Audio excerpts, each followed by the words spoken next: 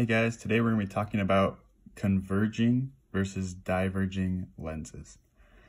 We're going to be comparing the differences between the two, but in order to understand the differences between these two lenses, we have to understand what refraction is. I won't go into super deep detail about what refraction is, but basically the important aspect of it is light travels at different speeds depending on the medium that it is in. So for example, light travels faster in air than it does in glass. So as it travels across here, once it hits the glass, it's going to travel slower. If we go in at an angle, this is actually going to change the direction of the light ray.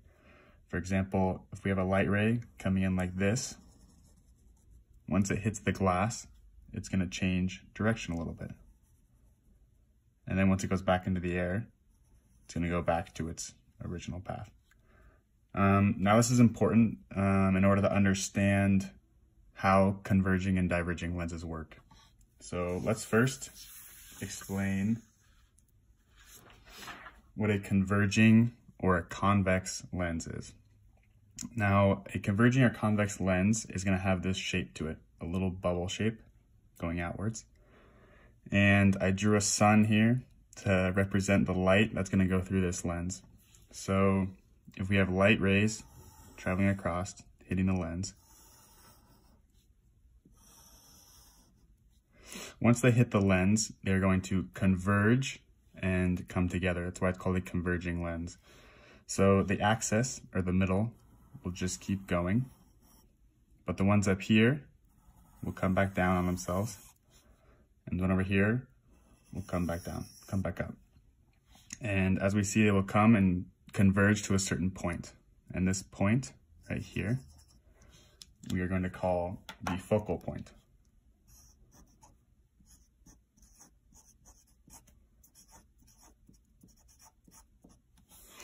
And another important aspect that we should know is starting from the middle to the focal point.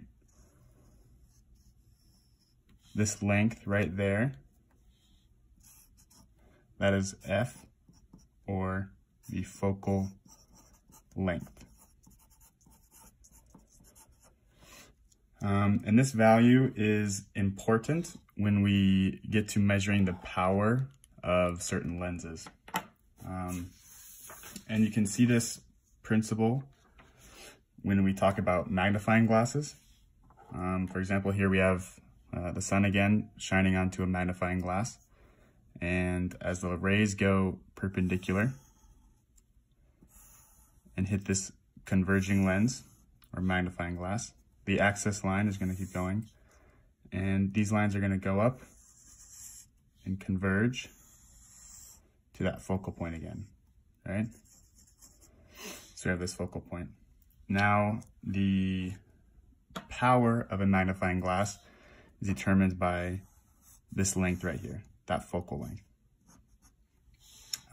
Now, if we have a magnifying glass that's more powerful, these light rays are gonna travel perpendicular right into the lens, but the lens is gonna be stronger or more powerful, and it'll converge closer, right down here.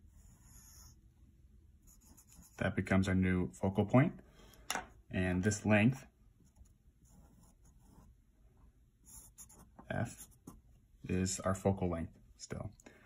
Now how we measure this is a simple equation that is our power is equal to the inverse of this length. So as you can see, as the focal length gets larger, our power is going to be less. And when we talk about power, it's not we're not talking about watts or anything like that. We're talking about the strength of this lens. And the units on this is the units D, which is just the inverse of meters, like that. All right, so that's basically everything for power. Now we're going to talk about diverging lenses or concave lenses. This is different than our converging lens because, as you can see, the lens kind of dives in on itself. I like to think of a cave. A cave goes inside, so a concave lens looks like this. So we're gonna have our light rays traveling into this lens. Now, as opposed to our converging lens, these light rays, because of the difference in the medium, are gonna diverge like this. And the important thing about the diverging lenses is on this side, the light rays are never gonna overlap. So in order to find the focal point, we need to trace these lines backwards. And we'll find the focal point right here.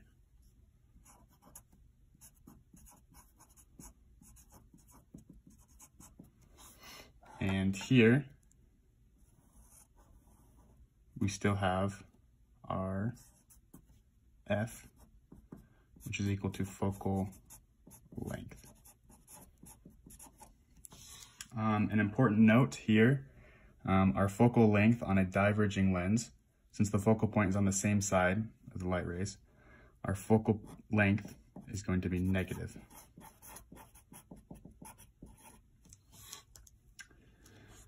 Okay, perfect. And I'd like to explain a little bit of an application with these diverging and converging lenses.